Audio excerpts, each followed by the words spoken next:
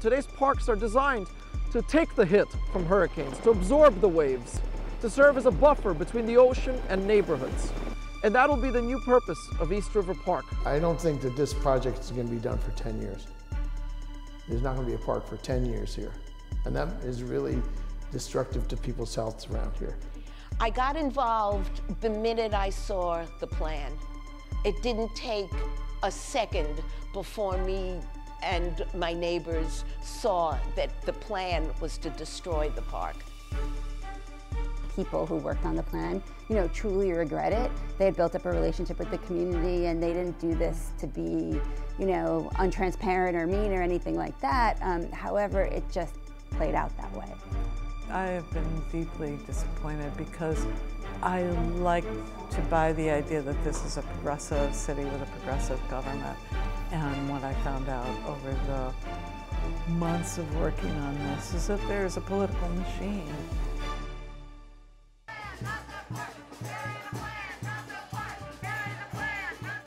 East River Park is this beautiful 1.2 mile long riverfront park with a promenade, with playing fields, with picnic areas, with trees. When you go there on a Saturday evening in the summertime, there are people all over having parties, they're dancing, they're walking, they're biking, they're taking their dogs around, they're sleeping in the grass. It's just the most vibrant place. The reality of climate change has created rising seas and damaging superstorms. The world's biggest cities from Miami to Singapore are developing plans to protect their coastlines. Politicians, activists, and environmentalists all agree that urgent steps must be taken to protect coastlines. But how to do so without destroying property and parkland is the challenge. Solutions involve painful choices, a scenario that is playing out in New York City's East River Park, pitting the city against passionate local activists.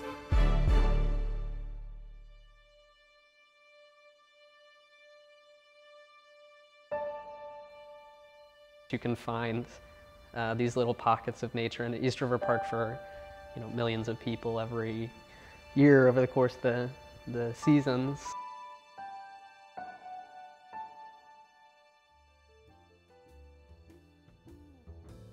From the 1930s until 1960s, our Parks Commissioner was Robert Moses, who was also the city's highway coordinator.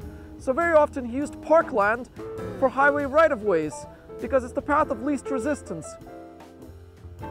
This was the Great Depression, money was tight as it was. Here was an ambitious public project that, in the view of Robert Moses, served many constituencies. Commerce, as far as highways went, and at the same time, the public. The city's decline began after World War II.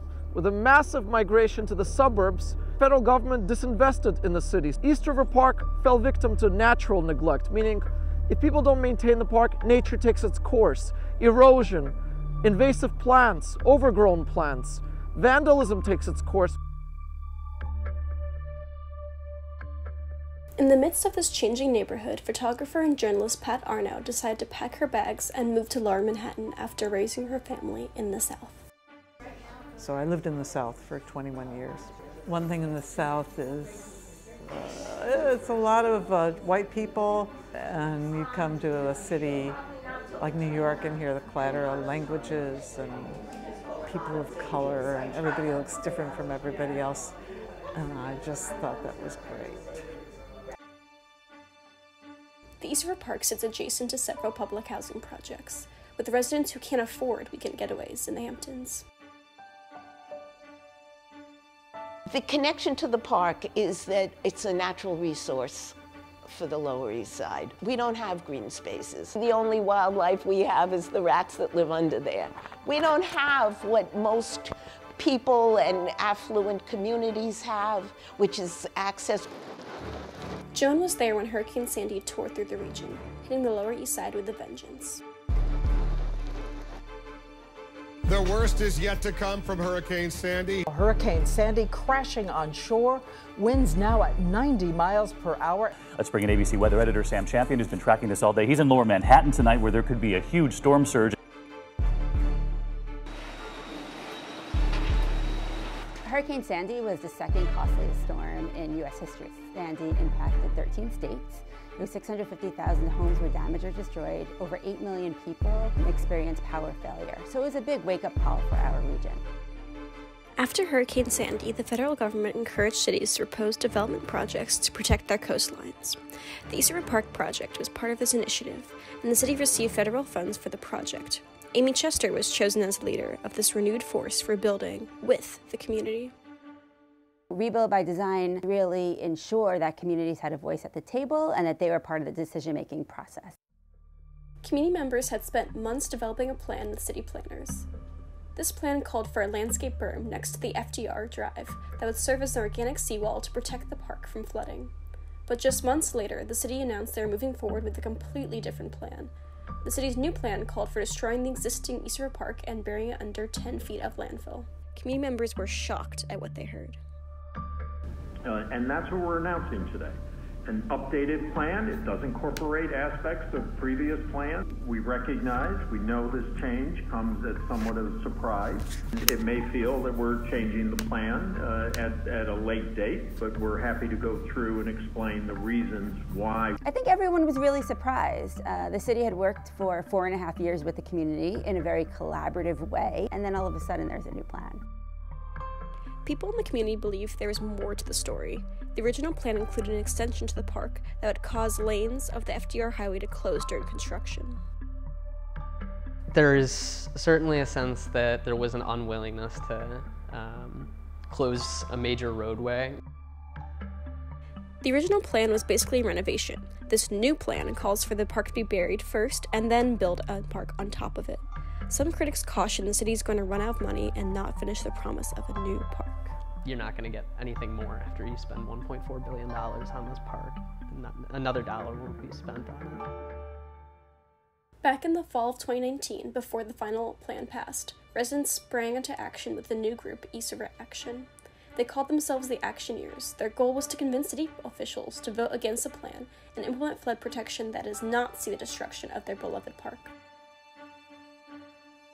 Joan Myers is a New York comedian and longtime Lower East Side resident. She's put up banners in the park and regularly attends local community board meetings to voice her displeasure at the city's plans, while encouraging her friends to do the same. After you make a presentation, or you just want to give it in?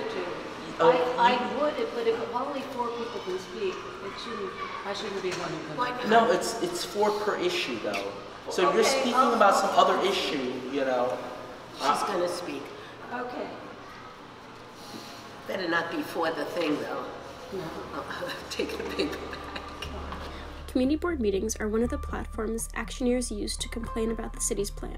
The topic of the day is the independent report, where many companies and key players were not included in the review process.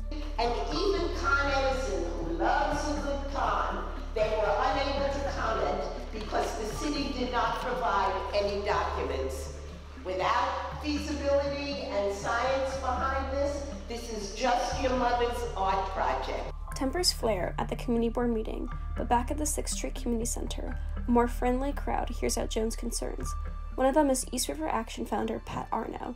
The East Side journalist stepped up to the plate when our community needed her.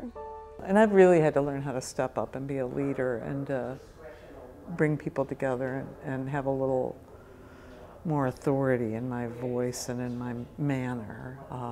That's been real hard for me, but it also feels like I can help bring people together. I love all these crusty New Yorkers. With angry New Yorkers at her side, Pat sees herself and her group as a means to keep the city accountable in their promises to fight climate change. The City Council passed a resolution that we're having a climate emergency, that it's a climate crisis, and that we need to do everything we can to make it better. And some of the city policies are really good that way. But this plan is the antithesis of dealing with a climate emergency in a coherent way. It is endangering the climate further, and it's endangering the climate of our neighborhood. We need the trees to breathe. We need the park for our mental and physical health. The health of the community is on everyone's minds as the Actioneers and dozens of their neighbors gather in front of City Hall for one of their last protests.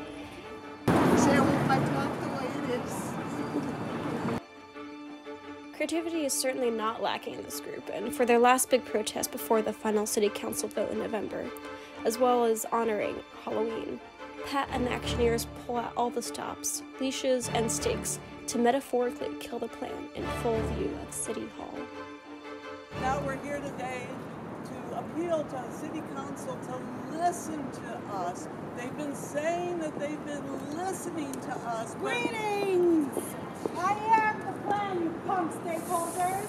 I'm here to destroy your park and all those big trees that help you breathe. I'm going to spend years spewing landfill and send your precious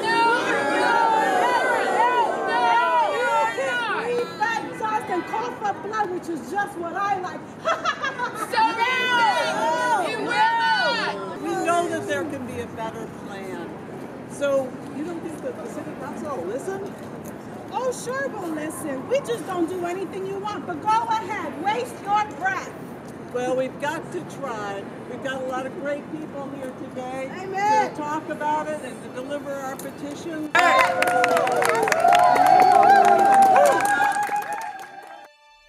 Petitions that for the most part went unheard. Councilwoman Carlina Rivera's district includes the East River Park, and she agreed to meet with Pat the day before the vote. Meeting with Carlina at last, that was ugly, and I felt like she was condescending, that I know our points are good. She was dismissive. Councilwoman Rivera and her staff declined to be interviewed for this documentary, but she did voice her concern for the lack of transparency and touted the fact that she negotiated for phased construction, which basically means the park will be closed for massive construction in sections over a period of time. This was not enough for the residents. Even though they knew that the Eastside Coastal Resiliency Project would most likely pass, East River Action still packed the audience chamber of the City Council to show lawmakers their disapproval.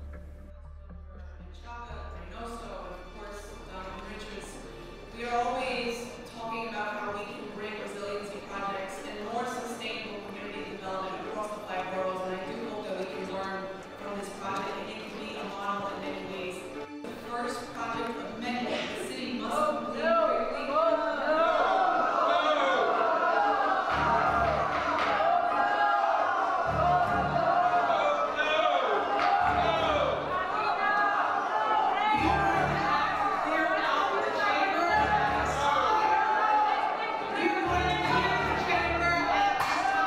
Most of the group was kicked out or left in disgust before the final vote.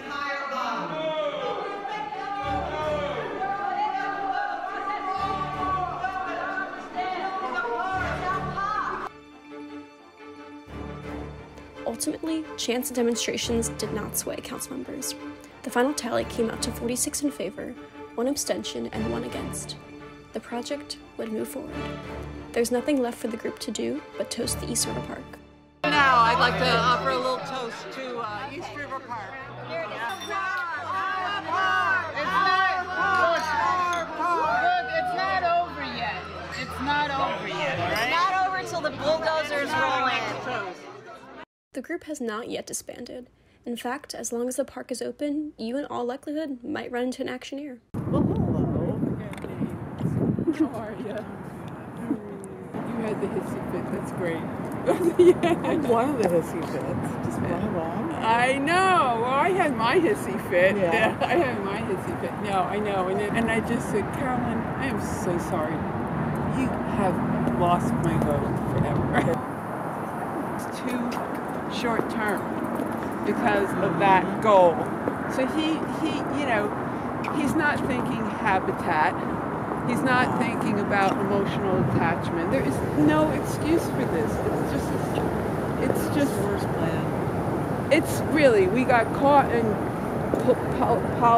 political Faustian bargains that, you know, as always. I'm just so mad. It's just so short-sighted. It really is throwing the baby out with the bathwater.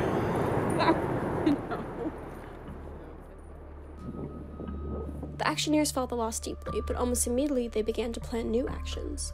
Charles and Pat contacted a local lawyer who took up cases like these pro bono and started to draft a lawsuit. Arthur Schwartz has sued the government multiple times. He took up the case because he felt the city was not listening to a united community. It's not just one crusader fighting the government. This is 15 organizations, scores of people that feel very passionately about it. They're creating a movement where I sue the government, pro bono. Pro bono and pro Parkland, Arthur and the group is citing park alienation statutes, a tradition in New York that goes back hundreds of years. Before a park is converted to non-park uses, whether public or private, that has to be permission given of the state legislature, and that hasn't been given here. The city also has to provide alternative park space during this repurposing of parkland, otherwise known in legal jargon as alienation. If there's alienation, then the state can make certain demands on the city. One of them is mitigation, which is alternate park spaces. Right now, the alternate park spaces that the city is offering are really pathetic. The pathetic alternative space Pat is talking about is the city's request to bulldoze the Lower East Side Ecology Center's compost yard, a literal yard of waste to use as a playing field. Compost aside, the city's approach to not consulting the state has given the actioneers and their litigator a legal loophole to pursue action in court. In fact, I'm somewhat baffled about why the city didn't do that.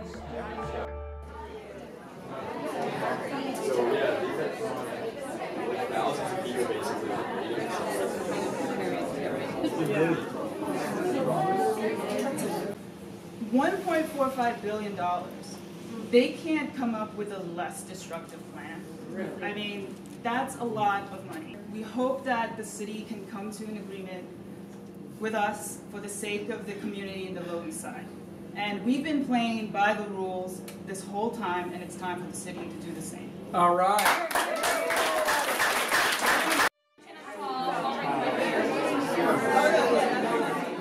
Despite the community's disappointment in losing valuable green space, experts like Amy Chester understand the nuance of the issue.